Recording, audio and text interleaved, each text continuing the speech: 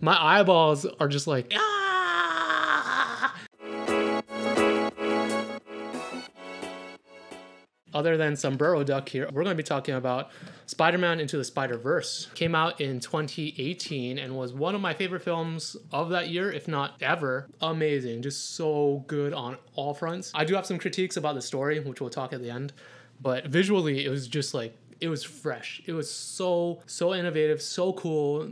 I would say the most original animated film since Lego Movie. Lego Movie was amazing too, and it was also directed by Phil Lord and Chris Miller, the people who wrote on this, and that was amazing because the story was good, but then it was also stop motion animation, but done in 3D. This is similar in that it's 3D, but with 2D animation techniques and a lot of other techniques I'll be talking about later tonight. Every single screenshot I took was just a painting. It was just like, just like, my eyeballs are just like, there. I feel like that guy in Indiana Jones Last Crusade where he opens up the Covenant and he just starts melting. He's just like, ah! That is me watching this. It was good. It was really good, and that's one of the reasons why I wanted to talk about it, because I love the movie. I think it's great. I think it looks good, and there's a lot to learn about. So let's get started. This is going to be mostly about shot analysis and things that I noticed about the film and things that I thought were cool. We're going to talk about shot choice a little bit. We're going to talk about editing a little bit. Mostly it'll be about composition and the way that things are presented in the movie and how they make you feel. First off, this movie loves to play with Z-space, and what I mean by Z-space is what it feels like when you're going into the frame. They have a lot of deep, very, very deep shots. And how much do they like it? You know that 21 Savage song, A Lot? It's a lot. They're like, how much do they like it? A lot. A lot. They love Z-space in this movie. They love it so much. If we just take one of these shots, like right here, this taxi one, look how deep that is. It's just like it goes on into infinity somehow. It just looks amazing. Same with the other one below it. Just it's deep. This movie is deep. It's the Mariana Trench deep. It's Chicago pizza style deep. It is. This movie's great. You're going to hear me talk about how amazing this movie is the whole stream, and rightfully so. It's so good. Let's take a look at a clip spoilers if you haven't, I'm sorry, but this is when they escape the lab and they're running away. That clip, everything that was happening in it, except for like one or two shots, was either coming toward camera or going away from camera. Everything was just Z-space. It was all Z-space, in your face style. It is really, really good. I don't know how else to describe it. Let's go back and just look at all these shots. Like, even though he starts off in a more of a flat shot, like going left to right, it rotates around him, so you still get that sense of Z-space. And then you have Spider-Man going away from camera here, and then you have him coming toward camera. This whole sequence with her coming toward Miles Morales is just insane. Her moving in the background and then him running up the tree. It's all toward camera, and the camera's pulling away as it happens. And this is just one example of how much they love to have things happening to or away from camera. He's coming to camera here. He's running up to camera. Like, she's coming up at him. Like, it's insane. This is that one shot where I was thinking maybe it wasn't Z-space, it was more profile, but it has a really nice silhouette and really, really cool. It gives it a good break. It gives your eye a visual break. And that's something that this movie does a lot, and I'll cover in a little bit. But they really know how to pace their shots out and have a good rhythm to them between like flat shots and Z-space shots. But this one has a ton of Z-space stuff where it's coming toward camera, going away from camera. Like, it's all to or away from camera, and it really puts you in the scene. It really gives you a sense that you're there. That is what a lot of this movie is about. It's just being in the moment with them. They love Z-space. Just keep that in mind as you watch all this. And as much as they love Z-space, they also love flat stuff. Really, really flat shots. And I'm going to call it flat depth. I don't know what you would call it otherwise. I just made it up. And what I mean by that is it's really, really flat shots, but there's a really, really deep Z-space in it. It's really cool because it's both graphic and in that it's 2D, but also very 3D at the same time. It gives the element of both somehow at the same time. And it's a really cool technique to use because it contrasts the other shots of the Z-space shots where things are coming toward camera. These shots are usually pretty flat or someone's going left to right in them, and it allows your eyes to kind of relax a little bit.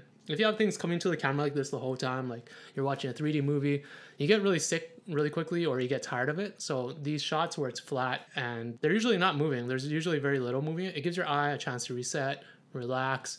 It's also very beautiful. The shots are very well composed. And like I said, they don't feel super flat because there's a lot of depth in it. They're flat and deep at the same time. So let's take a look. And this is something that Alberto Miyago is really known for. If you watch the Rock Band Beatles trailer from like 10 years ago, you'll see a lot of the same techniques used in that as you'll see here. So this first shot here is very, very flat. Like you have a very flat horizon line. The horizon line is down here. All these buildings are just very graphic, and the thing that gives it the depth is that it just recedes and the vanishing point is somewhere in back of the car over there, but it is a really, really flat shot. Most of these flat shots have it framed in the center of the shot. I would say the center of the shot would be like around here, or the focus of it would be here, the center of the shot's up here or something, but they're really, really flat, but also very deep because they go so far away. Same thing with the Spider-Man shot over here. These elements are very, very graphic and very flat, but it's nice because it creates these nice graphic elements. They create really nice silhouettes of all the characters. Like he stands out very well, especially because it's dark to light. But you also have the city in the background, which is very, very far away. So it creates this depth. They're flat shots, but there's a lot of depth to them, just like... So your eye reads it very quickly because it's a graphical shot first, and then as it wanders around this shot, it starts to realize, oh no, it's very deep, and there's a lot to look at, and there's a lot for your eye to explore. So you're not going to ever be bored by these longer shots or bored by seeing them because there is enough complexity to them. There's enough graphical elements to them that they also read really quickly. So it's just really beautiful stuff. Like really, really nicely composed. The colors are really gorgeous. They feel realistically colored, but also hyper realistic in the sense that you get like a lot of magentas in it. Overall, these shots are really, really just amazing. Same thing with this one. I think you would see Miles back here swinging in that scene. But again, these shots are very graphic and just very flat, but also deep. I don't know how to describe it other than it's flat and deep at the same time, and it does both. It gives you both effects for one shot. I like this shot a lot because it's flat. It's as though you're looking at a crowd of people from across the street or something, or from a building far away, but because they use a telephoto lens on it, it flattens them all out. You have these very silhouetted figures, and then you just have the faces of Spider-Man pop out in all of them. It's really nice. It's a really, really nice shot, and I don't know, when you look at these shots, you feel something. You feel like you're a part of them, especially in this shot when we find out that Peter Parker died. You feel the sadness of everyone. Everyone's just so stoic and just statuesque. And statuesque in the sense that they're not moving.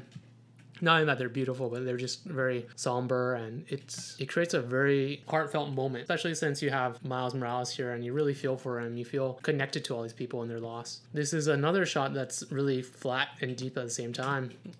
Just look how far back that goes. It goes so far back, and you have all these really nice graphical elements in the foreground, and you have Miles running across, and even the word visions is really smart. It creates it's like a commentary on Miles and what's going on in his life at the time. This one also isn't as deep as the other ones where you see the city, but it's still very graphical in its execution. You still have like these very cut out type shapes of these characters, and the framing is still very much centered, dead center, but the lighting helps to separate out people. It helps create these layers, and you see them fade off pretty quickly, even though they should be pretty close to the camera. It's a nice usage of lighting to emphasize that depth in something that would be very flat. This scene is really great. Oh my god, just so good. Again, very, very deep shot. The horizon line is somewhere like about here, and all the lines kind of converge to this area right here. Oh, the horizon line's a little bit higher. Something like that, right? It'd probably be about Miles' head. It's just really, really well composed. You see Miles silhouetted over here. You see all these framing elements that lead your eye up to Miles. And then you have the dad over here with the high contrast, and it's just such a nice shot. It's graphic and it's deep and it leads your eye, and there's a lot to look at, and it's just very, very beautiful. And it really plays up the humor of the scene where you see everyone look at Miles, and Miles kind of like, come on, Dad, don't be like that. Do I have to? Do I really have to? And then you see the cop car over here. And these are all screenshots from the movie. I haven't taken anything but screenshots from the movie, and look how painterly it is. Look how much detail there is and everything, but it also falls off pretty quickly as well. Like, it falls off in the background, and it helps to keep your eye focused on what's important on these people because they have a lot more detail. The contrast is a lot higher.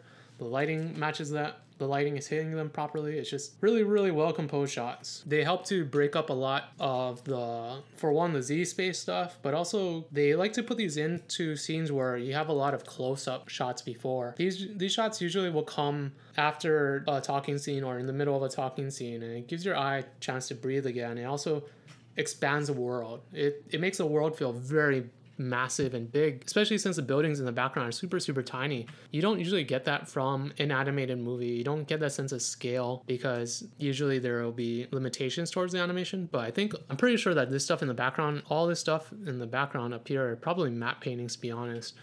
So that'll save a lot. I'm sure this stuff all back here are matte paintings, but like I said, you usually don't get this in animation, and to see it done and for it to be so seamless, it makes the world feel huge. It's just massive, and you feel like you're a part of it every time they cut wide. This shot is kind of the same. It's more of the Z-space stuff where Miles is coming toward the camera, but I liked it a lot because he doesn't get too close to the camera. It feels very graphic as he's running, and you see the stuff happening in back of him. And it's just another usage of that flat but deep stuff. Does that make sense to you guys? This is something that is very specific to this movie and very specific to the style of the movie.